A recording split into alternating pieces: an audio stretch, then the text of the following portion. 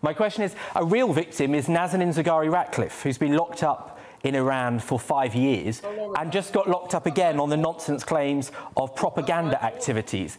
Do you condemn Iran? Is that my fault? Why are you throwing that at me? Because you defend so many of the people in that parts of the world, and it's a question that you can ask any politician. It's a relevant political question. So do you condemn Iran? You're some racist. What, they all look alike, do they? No, George, you're a politician, and that's a relevant question about a British... OK, Benjamin, let George answer. Let George answer the question. This lady.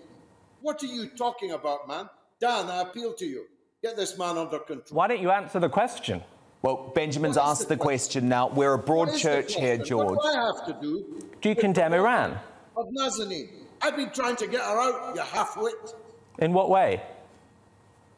In ways that are none of your business. Oh, so you can't tell us? Only, and are the business only of her family. I met her family on television, and I've been trying to get her out ever since. Pipe down. I've had enough of you. Okay. And do you still support Assad?